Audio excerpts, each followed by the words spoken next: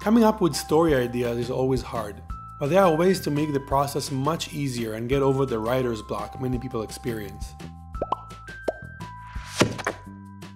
The problem is that when facing an empty white page, people often freak out and blank. That's because the thought that you can do anything is scary and will often push you into doing nothing. This is why when I need to come up with ideas, I like to use the restriction method. The restriction method is exactly what it sounds like. People need restrictions. They love them. The restriction method in a nutshell is draw a tree using only triangles will encourage more action and creativity than draw a tree. When you restrict yourself in the creative process, you can find things you would have never found otherwise. Let me show you how I use this method when I came up with the idea for my film Lift Up. Since I knew I would be doing this movie all by myself, I knew I had to have restrictions, so I decided to write them down. The movie will only have 2 main characters. It will take place in 1 location. It will be under a minute. Now, just by setting up these rules for myself, I already have a stronger starting point than most people have. But I took it a step further. Since I'm not so good with 3D modeling, I decided to restrict myself even more. I've decided that my main characters will be a ball and a cube. No eyes, no legs, or arms. Not only would that make my 3D modeling and rigging process much easier, but it will also be an amazing challenge as an animator to bring life into such basic shapes.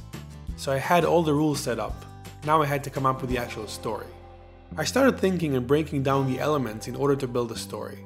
What's the main difference between a ball and a cube? Well, one of them is round and the other is flat. In what case would those differences make a difference? The first thing that came to me was walking. If you don't have any legs or arms, it would be a lot easier to move around as a ball rather than a cube. So I already had a conflict between the characters. A cube who is slowly trying to walk down a path, and an arrogant ball zooming around showing off while the cube is struggling. That's a great start. I have established a conflict between the 2 characters and found an interesting dynamic. But then I had to find a twist. Not a shocking twist, but something that changes things around. I asked myself, in what case would the cube have the advantage over the ball? The answer was clear. A slope. In a downhill slope, the ball would roll quickly, but going up the hill would be harder.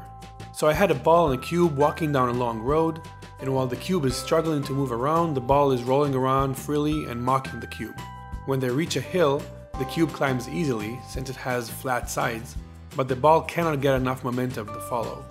Just like that, I had a story that I would never have thought about if I did not restrict myself in the process.